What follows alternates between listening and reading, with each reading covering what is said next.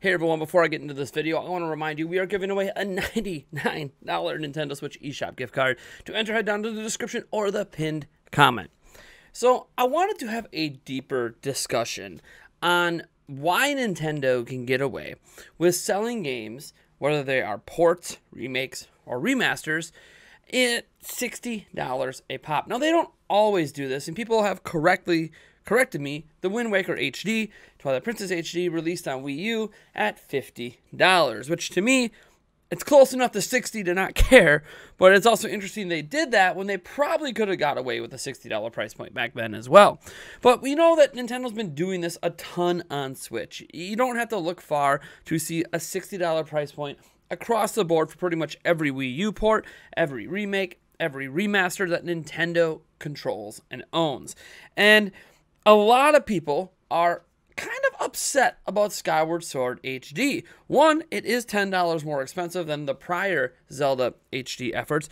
Two, it doesn't look that great when you think about the fact that Super Mario Galaxy, also a Wii game, got the same sort of HD treatment, the same sort of controller remapping, and was sold at $60, but packaged with two other Mario games. So it really makes the value of Skyward Sword HD seem like Nintendo is massively overvaluing it and screwing over consumers. But why? Why can Nintendo get away with this? And you want to know how we know Nintendo's getting away with this? We did a video earlier where the sales are just soaring right now for Skyward Sword HD. You want to know how crazy the sales are? For a brief moment today, for about a 25-minute period, Skyward Sword HD was sold out on Amazon. Sold out. They had to literally publicly say something about it, and they got a hold of Nintendo to procure more copies for pre-sale. It's probably going to end up selling out again because of that. Skyward Sword HD is in very high demand, maybe the highest demand pre-ordered Zelda game of all time. Not necessarily surprising if you look at how it comes off of the massive sales of Breath of the Wild. And if we think the sales of this are crazy, wait until pre-sales happen and we get some real data behind Breath of the Wild 2 whenever we're allowed to finally pre-order that game. So, yeah, Nintendo not only is getting away with the $60 price point, they are massively benefiting from that. But why can they do this? Why can Nintendo get away with it? Why are consumers okay with it? Well, first we'll talk about Skyward Sword HD on its own, and then I want to get into a deeper conversation on why it's almost not fair to compare what Nintendo does with their pricing to what other companies have done, like the Ratchet & Clank reboot back in 2016, or even, the Crash Insane trilogy or whatever.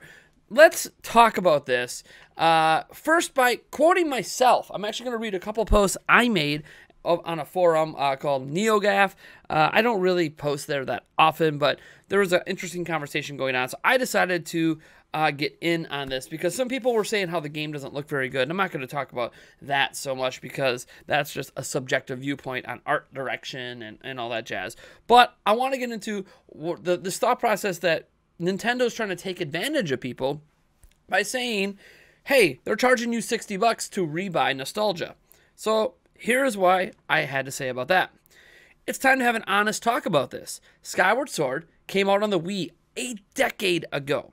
Zelda at that time had peaked with Twilight Princess before it at around 8 million in sales. It came out at a time after the next generation system, Wii U, was announced. So the Wii was already dead, and the idea of motion control Zelda really fell by the wayside as it came about 2 years too late to catch on to that motion control Wii fad.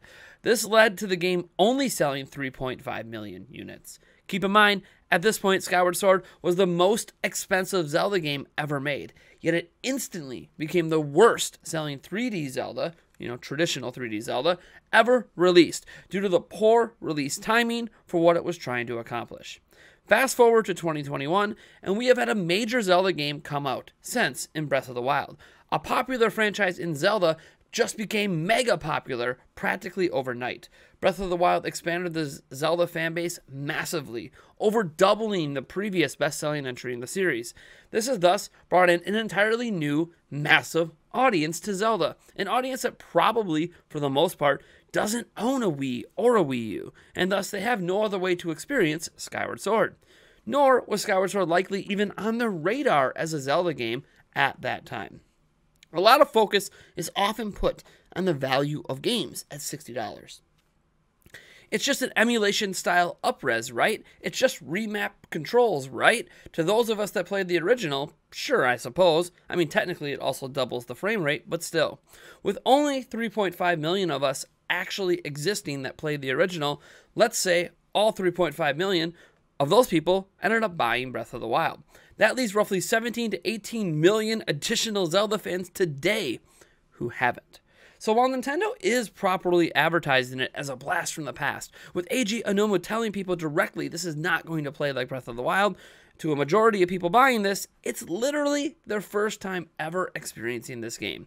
So the question isn't so much, is it worth $60 to people who have already played it? The question is if it's worth $60 to those of which this is basically a brand new game for them. This is often overlooked in conversations over pricing of old games or ports to $60, because the majority of the time, people buying these games are spending $60 because for them, it is literally a brand new game as far as they are concerned. This brings the question up of perceived value, but reality is if it was worth $60, no issues as a brand new experience back in 2011, to people under which this is basically like Nintendo releasing a brand new major Zelda game for the first time, is it worth $60 to them? Obviously, we can tell with Amazon sales alone, the answer is absolutely. This game is likely going to outsell the Wii version day one. Heck, it may even become a 10 million seller, instantly becoming the second best-selling Zelda game of all time. Reality is, most of us look at this under the guise of paying extra for nostalgia, but literally a majority of sales for this game are going to go to first-timers. Now, this just deals with Skyward Sword HD, but I actually went into a deeper conversation on the prospect of Nintendo selling games at $60. Because a lot of counter arguments come out there about other companies that have done more and sold games for less, $40 versus $60 on the original.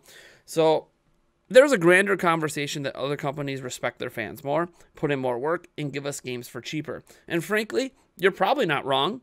I mean, people can bring up Ratchet and Clank back in 2016, but that's just one of many. However, most of the time, not all the time, but most, these examples are frankly far less valuable IP. As an example, that Ratchet and Clank 2016 game, it's like the second best-selling Ratchet and Clank game ever. Yet, it didn't outsell Skyward Sword on the Wii, the worst-selling 3D Zelda game ever released. This should put things in perspective. Did they charge $40 because they were trying to give people a good deal?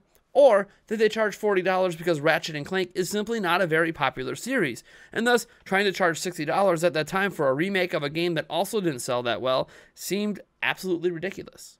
Okay, fine. What about Shadow of the Colossus HD? $40. It was cheaper than the PlayStation 2 launch price. Oh, you mean an HD version of a game that barely cracked 1 million in sales the first time around? Do you not see a trend here? If these companies thought they could remake and remaster games and charge you $60, they would. They don't, because they understand the value of these IPs is already not really that high. I'll give you a polar opposite example, a game that is popular from a franchise that is massive. Final Fantasy VII. They put such an incredible amount of work into the remake, but in actuality, you are fundamentally going to be spending more to get the complete experience over the original release. They know they can get away with it because Final Fantasy and Final Fantasy VII was that big of a deal and that big of a seller back in the day. They gave you part of the game right now for $60. You might get the rest of the game later for another $60, assuming that they do, actually give you all the game in that $60 package. They could do a part 3. Who knows? Is the game worth at least $120? For many, absolutely. But that's actually a price hike, not a price cut. Now, there is no debate about the amount of work that goes into a remake versus a simple HD port, which, by the way, HD ports were very common back in the PlayStation 3 and 360 days. So naturally, it's easy to argue that even part of Final Fantasy VII Remake at $60 is potentially a better value than Skyward Sword at $60. But that's not the point. It got remade. Just like other games that got remade that originally were $60, but came back and sold at $40 on the remake. They didn't even give you the complete Final Fantasy VII game, and they still charged you $60. Why didn't they launch it at 40? Especially knowing they were going to have a second part.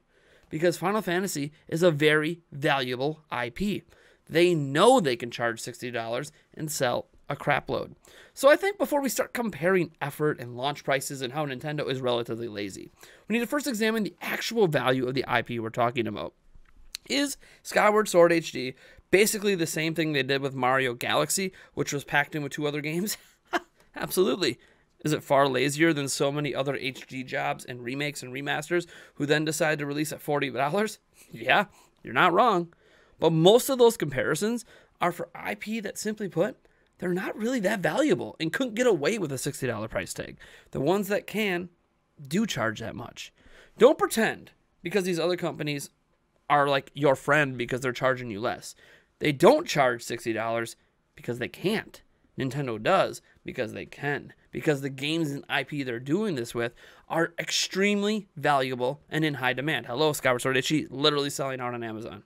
So, yes, Skyward Sword HD is quote-unquote lazy. It's quote-unquote overpriced. But for those who played it already, yet it's still more valuable than basically any brand new third-party AAA game landing on Switch this year, really this side of Monster Hunter Rise. And that's really the fundamental part of this, is it not?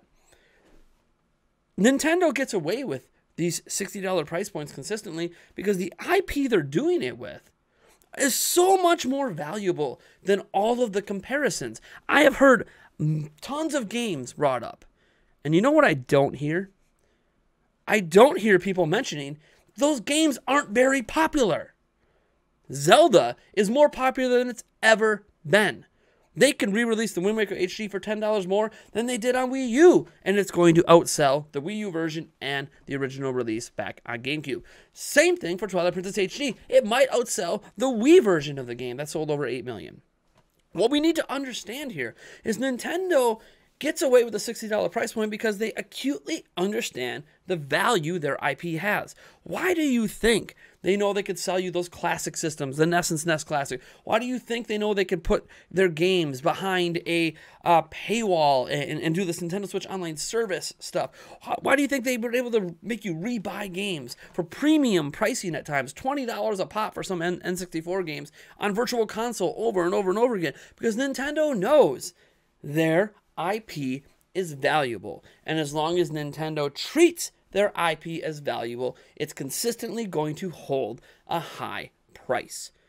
Breath of the Wild today has yet to be reduced officially at retail. Sure, you can find $45 copies on Amazon and other retailers that are just trying to shoot stock out, which notably the prices aren't that way during the holidays typically, but technically the MSRP has not changed. It is still being sold today, 4+ years later, almost 4+ years later anyways, at $60. Why? Because Nintendo understands the value of their IP. We could talk about Evergreen, we could talk about continued sales and how Skyward Sword still sells in the top 20 worldwide every single month and all that jazz. We can go into all the particulars about how Nintendo gets away with that pricing. But reality is, Nintendo has consistently treated their IP as high value. So if Nintendo holds their IP at a high value, it creates the expectation from consumers to equally hold Nintendo's IP at high value. In addition to the fact that many of these IP, in comparison to the other games brought up that did more and charged less, simply, frankly, aren't as big of a deal. If they couldn't get away with $60, they would have sold significantly less copies because the game's not that popular in the first place. The interest level isn't very high. That new Ratchet & Clank coming out looks fantastic. I can't wait to play it on PlayStation 5. But it's not going to outsell Skyward Sword HD. Skyward Sword HD is going to outsell that game by miles. And yet, it's a brand new Ratchet & Clank game. More effort. It's worth $60. But it's not as valuable as Skyward Sword HD. And this, we're talking about the worst selling 3D Zelda ever. So, why does Nintendo charge $60? Not because we're all suckers, right? You can say you're a sucker, right? There's too many suckers out there. Well, for starters, Skyward Sword HD, again, went over it. First time experience for many people. It's like a brand new Zelda game to them. 2, well, frankly, Nintendo holds their IP at a high value, causing consumers to hold it at a high value. We're not suckers for holding games at the same value that Nintendo does. If anything, other companies wish they could go back in time and do exactly what Nintendo has done. You think these other companies are your friends? No. They can't get away with what Nintendo does because they don't value their games that way. When you go and you see, I don't know, what's the next major game coming? I guess Ratchet and Clank on PlayStation 5 might be the next major one. Or you see Halo Infinite come out, or the next Call of Duty, or whatever, right? Like, maybe it's a new Last of Us game or something, right? We just had Last of Us, 2 or whatever, part 2. Okay, so those games come out. Guess how long the companies keep the value at $60? A month? Sometimes only a couple weeks. I've seen $60 games reduced to 40 to 30 in a week sometimes. Why? Because the companies undervalue their products. And when they undervalue their products, the consumer undervalues their products. There is a consumer expectation to wait to buy games sometimes because the prices are going to drop. And that's beneficial, right? Makes games cheaper. But it's also happening because these companies have undervalued what they have. Okay? Nintendo consistently for 30 years has not undervalued their IP. And they've created the expectation that we should value it at the same level they do. You don't have to value it the same level they do. You absolutely can just not buy it, and you're not wrong for doing so. You're right to critique Nintendo for not doing more. There's nothing wrong with the critique. This isn't telling you to accept what Nintendo's doing, but it's telling you why they do it, why they get away with it, and why other companies actually, honestly, wish they could pull off what Nintendo's doing. But since they haven't done it consistently, they've consistently created expectations for low prices, for honestly more work, which actually leads to less money for developers and crunch and all this crazy crap that shouldn't happen in this industry. In the end, we're left with Nintendo understanding the value of their IP and holding it to it no matter what. If you are a Nintendo fan, you know you're not going to buy a port, a remake, a remaster, or a brand new game from Nintendo, typically at anything less than $60. It happens on rare occasion. The Wind Waker HD, Twilight Princess HD, Captain Toad released at $40. Donkey Kong Tropical Freeze was $40 originally on Wii U. I know it was $60 on here. They actually increased the price. But here's the thing. Nintendo knows the value of its IP. And they're going to keep it that high. Because as long as they do, consumers are going to continue to value it that high as well. The moment Nintendo starts to do what the rest of the industry does is the moment Nintendo can't get away with what they're doing. So why would Nintendo budge? They shouldn't. If I was Nintendo, they're just doing their best job to make as much money as possible at all times while keeping consumer expectation on the value of their IP at an all-time high. Let me tell you, Sony, Microsoft, Activision, EA, 2K, all these companies out there wish they could keep their IP valued so highly. But they can't. Not even Grand Theft Auto 5, which is, what, 80 million plus in sales? Jesus. Like, just a behemoth. I mean, what, Wii Sports is like the only thing up there now. It was a packing game. Okay? So 80 million plus. Well, I mean, Minecraft's up there too. But you know what I mean. 80 million plus there. You see, things like Red Dead Redemption 2 selling like crazy, right? But they undervalue their games so quickly that it creates consumers' expectations that, hey, when Skyrim comes to the next platform, when GTA 5 is ported over, fully with a next-gen update, we want that for free, or we want it for like $20. Why? Because they created the expectation. Nintendo doesn't play by anyone else's rules, which is why Nintendo consistently is the most successful company in the video game industry. They really are. Think about it like this. They've been doing video game stuff for over 35 years, 40 years to be exact, right? Starting with Donkey Kong. 40 plus years Nintendo has been doing video games. In those 40 years, they only have 2 years ever where they didn't make money, where they did not make a profit, where they actually posted net losses. 2 years. You know how many times it's happened for EA in the last 40 years? If they've even been around that long. Well, just one quick look up shows 7 times. How many times has it happened for Sony? Oh man, 14 times. How many times has it happened for Microsoft? Well, a bit harder to judge there because you have to separate out video game revenue from the rest, but it's happened 4 times that I can count. These companies wish they had the success Nintendo does, but they don't.